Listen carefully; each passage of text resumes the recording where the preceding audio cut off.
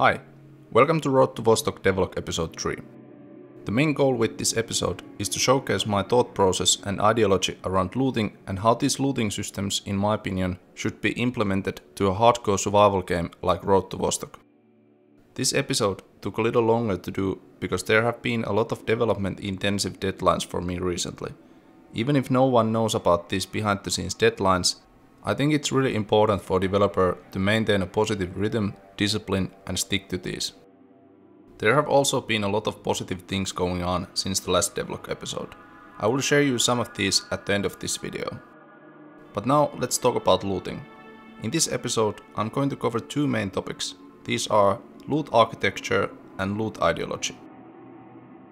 The theme for this episode is going to be pretty technical, but I will try my best to explain these things.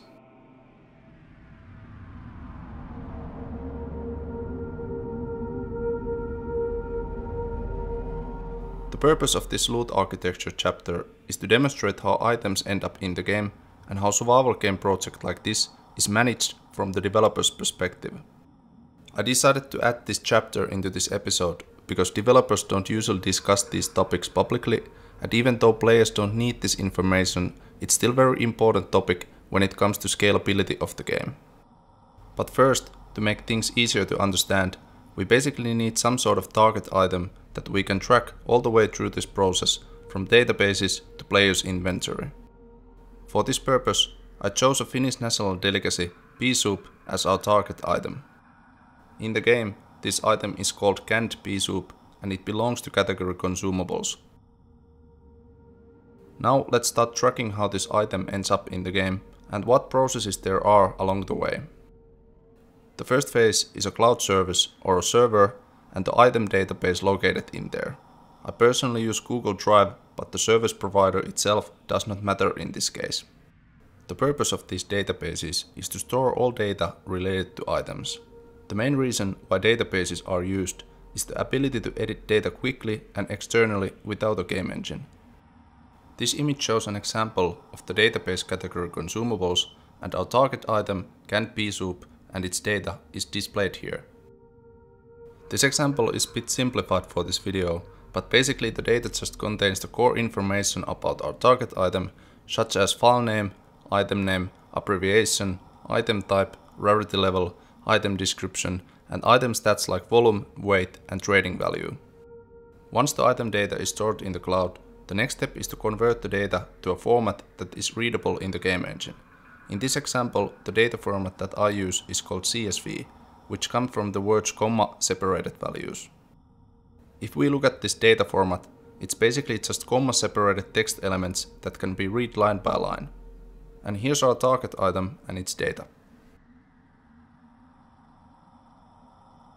The next phase is probably the most technical of these, but the high level concept is still pretty simple to understand because it's just a matter of extracting the CSV file to the game engine.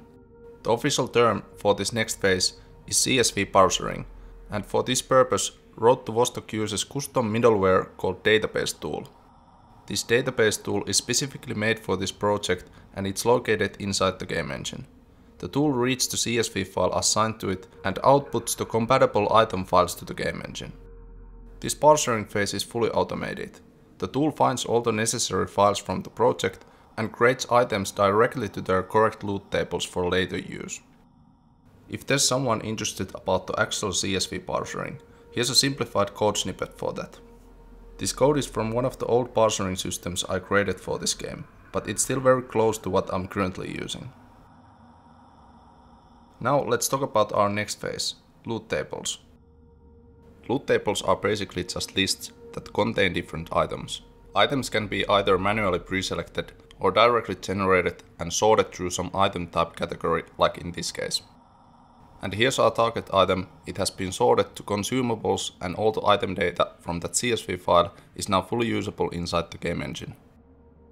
But there's one important thing to mention. Loot tables cannot be formed based on item types alone. They need to be individually configured and there should be some logical implementation method to form them. The implementation method varies between each game idea, but Road to Vostok uses main and subcategorization in order to form the final loot table inside the game. For example, our target item canned pea soup belongs to civilian main category and food subcategory. So the final loot table for this specific item is going to be civilian food. The specific loot table is used when, for example, a player is looking for food from civilian kitchens. The main idea here is to produce loot tables that are logical and maintain immersion and realism related to looting and scavenging stuff. The last phase on our loot architecture deals with the generation of the individual items. There are basically 4 different ways in the game to get a single generated item, and each of these ways uses its own specific loot system. In this episode, I will only go through the container and pickup based systems, because traders and quests need their own dedicated devlog episode at some point. Let's start with the container based loot generation system. If we look at this system, the first is the generation type, then there are container stats, container name, container limits, loot tables, loot buckets, a thing called rarity roll, amount rolls, also known as picks, and then finally those generated items. This system may seem a bit confusing, but hopefully it will open up when we start generating some items. If you notice, the civilian loot table is already pre-configured for the system, so we are ready to generate and roll the dice. When I press the generation button at the top, few things will happen. First, the system distributed all those loot table items by their rarity level and formed so-called loot buckets. This means that there are now 2 common, 9 uncommon, 28 rare and 2 extremely rare civilian food items inside the loot generation system. Another thing that happened was that rarity roll. In practice, this is only a matter of determining a random number between 1 and 100. This is also known as RNG, which means randomized number generation. The RNG logic itself is quite simple. If the randomized number is between 1 and 25, we have a chance to find an item inside the container. So in this case, the probability to find an item is 25%. And as for item rarity, the lower the randomized number is, the more rare item is generated. There are of course a lot of other little details behind this, but for this video I think this is enough to understand the core of this rarity roll. So we got the number 32 from the first loot generation. The limit was 25, so this means no items this time. Let's try generating again. Number 72 this time. Still no luck for us. Let's generate again. This time we were lucky. We got the number 5 on the rarity roll. Let's see what happened. The first thing is that those container stats were updated and there's now 3 items inside the container.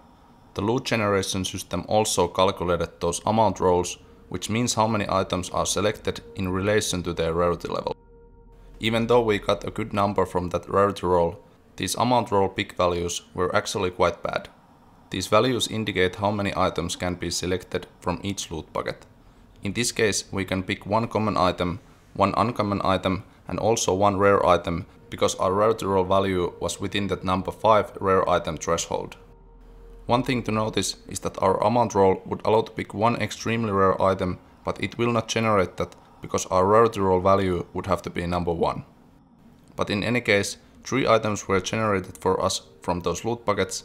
These 3 items are in this case energy bar, canned tuna, and our target item, canned pea soup. This means that if a player finds this particular container inside the game world and opens it, he will find those items. Here's a demonstration.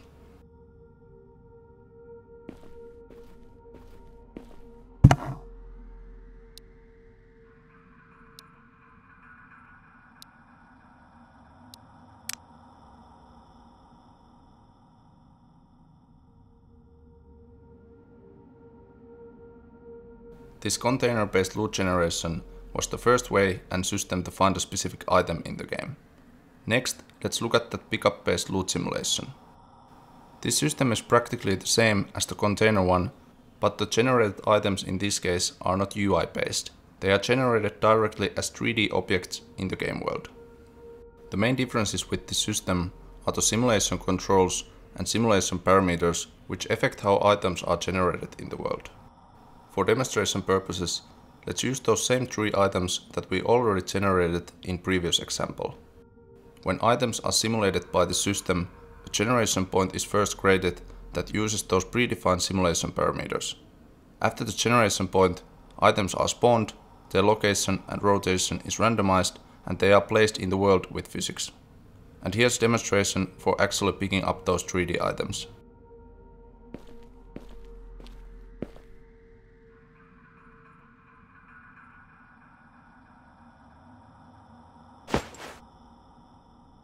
For this pickup-based loot simulation, it is important to understand that the simulation is dependent on the game world environment.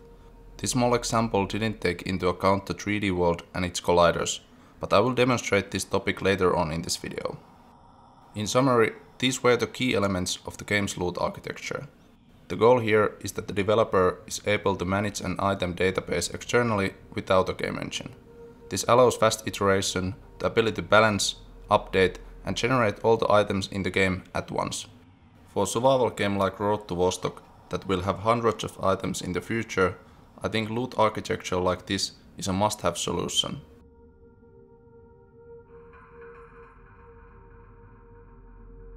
I think we can all agree that looting is one of the most important things to get right in a survival game. In my opinion, the first step is to understand the basics and as a developer ask yourself a question: what makes a fun looting experience? Although this question is rather subjective, it's still good to understand the key elements around this question. In many cases, the common mistake is to jump directly to programming of these mechanics, without actually thinking about their purpose in the big picture. There is this risk of getting into this tunnel vision, where you just focus on the code and the actual purpose of the mechanic itself is then easily forgotten. In this loot ideology chapter, I will try my best to answer this main question: what makes a fun looting experience? I will definitely show some video clips of these mechanics which are in the game, but the main goal here is to brainstorm about the purpose of these looting mechanics. Let's start by introducing 5 key elements that serve as the main pillars for enjoyable looting experience. These are non-repeating patterns, intuitive mechanics, rarity and progression, storage solutions, and bragging rights. Within each of these main pillars, there are 5 topics that are essential and linked to that developer goal mentioned at the bottom of each pillar. Unfortunately, in order to keep the duration of this episode reasonable, I'm not going to go through all of these one by one, but if you want to read all of these, you can pause the video here. For this episode, my plan is somehow to combine all of these into single keyword, which is easy to understand and which will answer our main question: what makes a fun looting experience? After thinking about this for a while, I would say that this one main keyword is scavenging, because if the theme of the game is post-apocalypse, scavenging is the most important and repeating action in the game.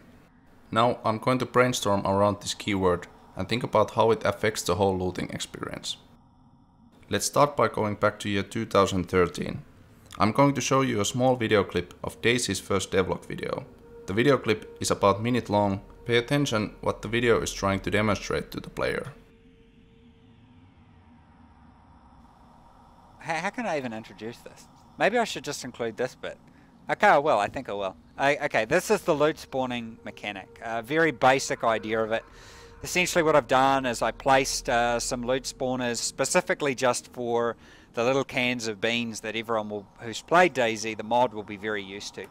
One of the problems that we had in the mod was you'd just go around and you'd find these little piles of loot, and you'd run into the building and see if there was a pile of loot, and if you didn't see any piles, you very quickly move on to the other building. So I wanted to get completely away from that and really make it feel like you were scavenging the environment. So we'll head inside this building and hopefully it gives a good idea of what I mean. So the idea is that loot can spawn like behind an object, like you see this can here. So you really have to get quite dynamic about looking around and trying to find the items. So it's really it's a totally different totally different experience. So I'll grab that because I really like my beans. So yeah, so the idea is that when you're going into these buildings, you're really going to have to scavenge and find stuff located in really difficult to find places. And someone might have come through and cleaned out most of a place, but might have missed, you know, something that spawned, say, behind the TV or something like that. So I really think it's going to add a lot to the dynamic of... My take on what this video clip is trying to demonstrate is the phrase scavenging the environment, which basically means that you should actually find stuff rather than just seeing some obvious pile of loot in the middle of the floor. Even though Dean Hall doesn't work for DayZ anymore, I think his initial thought process around scavenging was quite good already back in 2013. It has been almost 10 years since that devlog video. Based on that video, I decided to jump back into DayZ and test the current scavenging experience of the game. I played the game about half an hour and took a screenshot inside every house I entered. Now let's look at those screenshots.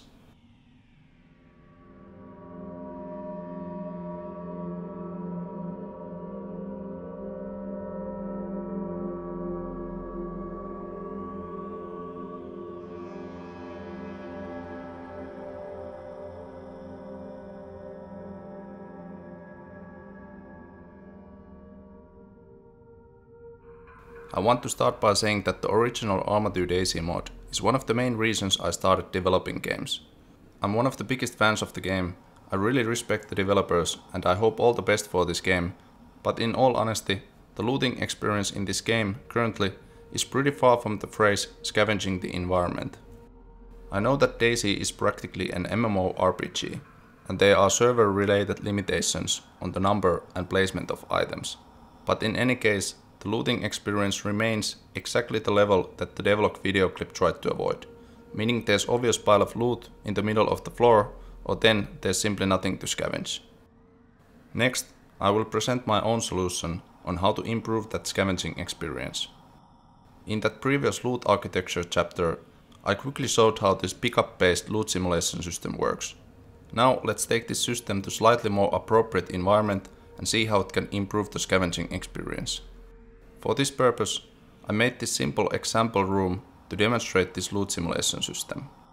When I add this simulation component to this room, the system automatically calculates the bounding box of the room so it can determine the median point and then assigns the generation point to that.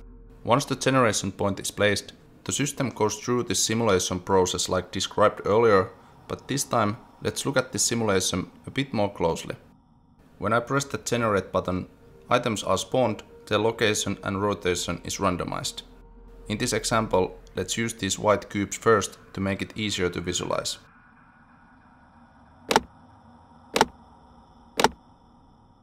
Next, I will press that simulation button a couple of times.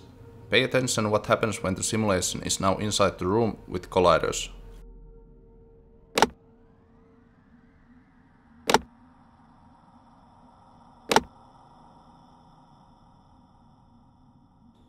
If I want to change the behavior of the simulation, I can change the simulation parameters and, for example, add more force or change the gravity values.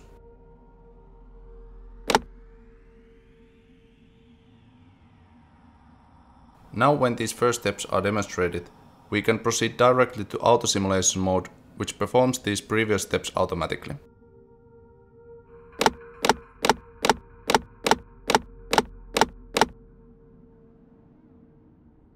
And this is what the auto simulation looks like in first person.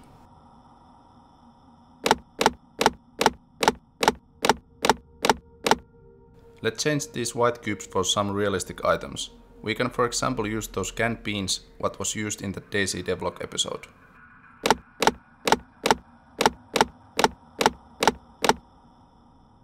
Now when the items have realistic dimensions, we begin to see how these items hide in the environment. This loot simulation system is one of my solutions to term scavenging the environment and how it could be approached in a hardcore survival game like Road to Vostok. This system is fully compatible with all the houses and buildings in the game, and it's also randomized between different rooms. Some rooms may have this loot simulation component while others may not. The parameters of the simulation are also randomized, and there may even be a situation where there are multiple different simulations in one big room. Next, let's talk about other things related to houses and scavenging. In my opinion, survival games should create these some sort of surprising situations in order to break out looting routines. Because if you imagine breaking into someone's house, it should involve something you aren't prepared for, because the house and its surroundings is totally unknown to you. I think one simple idea for making this surprise element is the randomization associated with the house entrances. I'm not going to explain all of these, but here's a couple of randomization options to illustrate this ideology.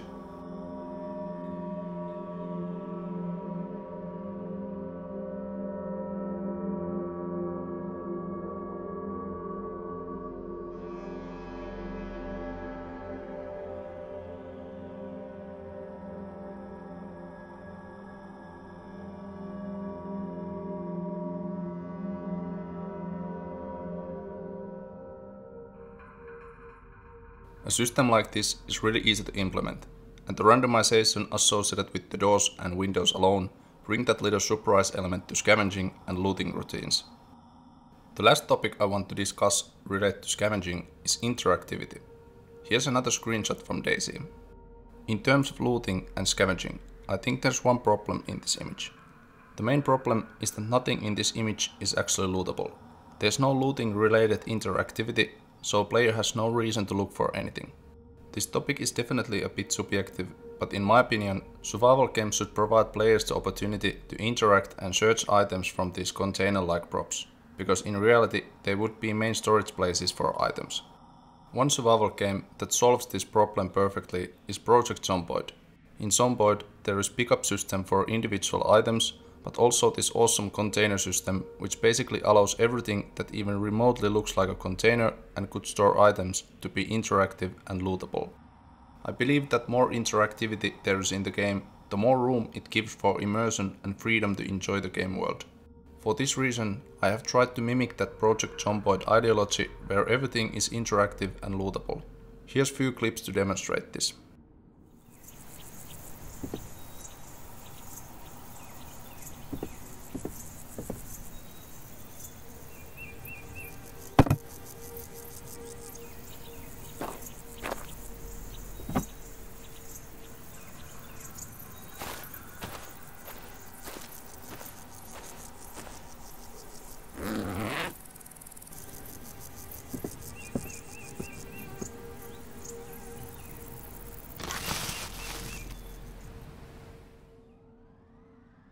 An important element that is also part of interactivity is physics and freedom to place items wherever you want. For example, the survival game The Long Dark allows you to place items under certain rules and conditions. This item placement system allows you to store and shelve items visually, which is strongly linked to prepper culture and survival in general. In my opinion, this is an extremely important mechanic for a survival game. Here's one clip from the previous work in progress video to demonstrate this.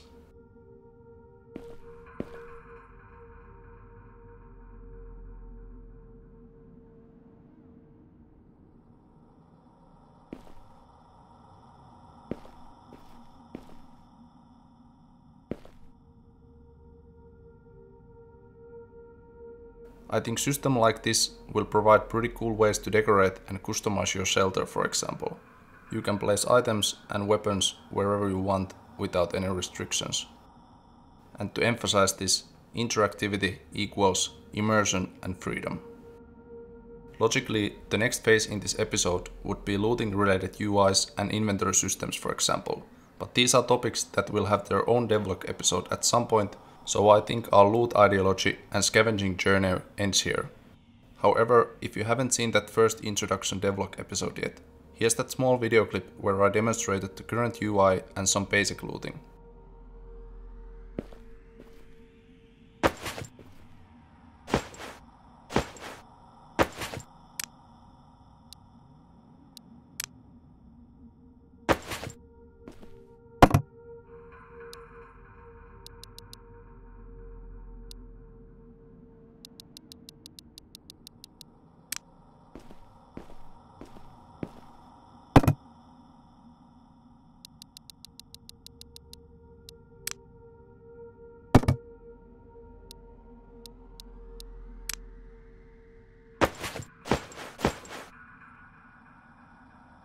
At the end of this chapter, I would like to mention that this was just the tip of the iceberg. The loot ideology and its elements that I have designed for this game contain some really unique stuff, but unfortunately these things didn't all fit into this one video. But I will definitely return to this in some other devlog episode. At the start of this video, I promised that there would be some positive news that I could share with you. Well, I've been a game dev teacher for the last 4 years. Working as a teacher has been a full-time job for me, which means that everything so far related to Road to Vostok has been done completely in my spare time, so basically evenings, nights and weekends. The drive to the school where I worked also took quite a bit of time. Practically every weekday for the past 4 years, I drove 75 kilometers per direction, which means 150 kilometers in total per day. This crazy daytime teacher, nighttime developer roller coaster for me ends now. Last time I resigned myself from the military, and this time I decided to resign myself from this teacher job. Starting from June 1st, 2022, I will work as a full-time developer for Road to Vostok. There is always a risk in everything, but a project like this requires a bit of risk-taking. And personally, this is a perfect time for me to do this. I consider myself a pretty productive person, and I believe that this will create a lot of new opportunities for the project when I get to focus only on the game development for the first time in my life. The goal for this project remains the same as I described in that first devlog episode. I'm going to develop the best hardcore survival game out there, and I don't see any obstacles for this goal. Thank you for watching, and see you in the next episode. By the way, the next track you're about to hear is custom made for this game.